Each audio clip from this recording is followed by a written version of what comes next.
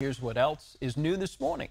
The Effective Black Parenting Program makes a return to Fairfield-Suisun Unified School District today. The class aims to help parents who are raising black children with the challenges they may face in and outside of the classroom. Let's go to ABC 10's Monica Coleman. She joins us in studio to tell us about this program and how you can get involved. Monica? Good morning. I was able to sit down with one of the instructors of the Effective Black Parenting Program, Dr. Bryce, and she tells me she's excited for year 2 of the class and hopes parents of all backgrounds who are parenting a black child enjoy the class and learn something new.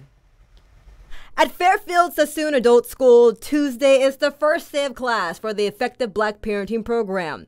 Dr. Janae Bryce is one of the teachers and explained what people can expect coming to class. So the parents or guardians, grandparents, they themselves don't have to be of African American descent.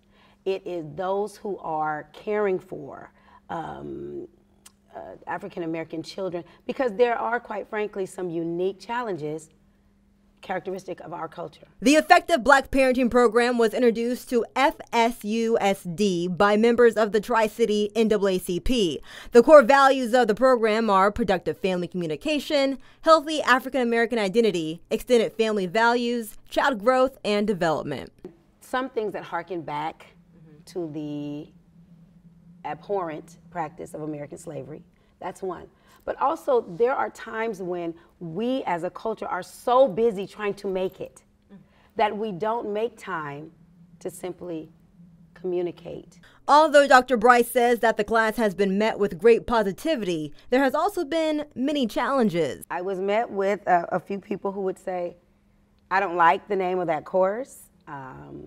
Why is it effective black parenting? How come it's not just effective parenting? What are they trying to say? That I can't parent my child?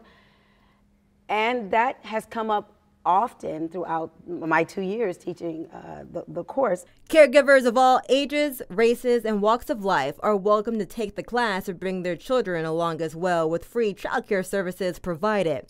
Dr. Bryce says she has one mission starting this school year, and it is... So I greet my class with, and how are the children?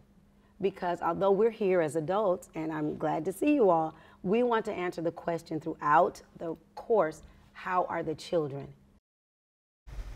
Classes for the fall schedule will be Tuesdays and Thursdays. There will be a $20 registration fee, but scholarships are available. All right, Monica, thank you for that trip to Fairfield today.